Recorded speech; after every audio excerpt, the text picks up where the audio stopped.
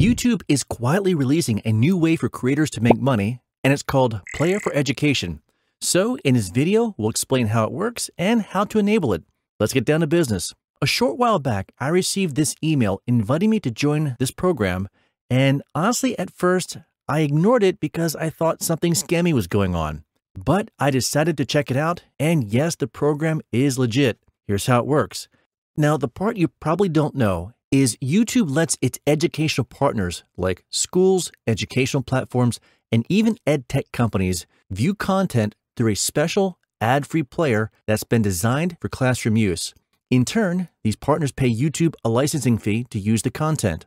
Basically, think YouTube Premium for schools. But the cool part is YouTube is now letting creators earn revenue from the pool of money that these partners pay into the program. The best part is it's very easy to join.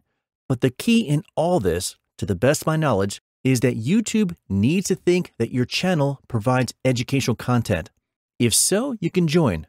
Put another way, if you don't see an option for Player for Education, YouTube may feel you don't qualify. Here's how you find out.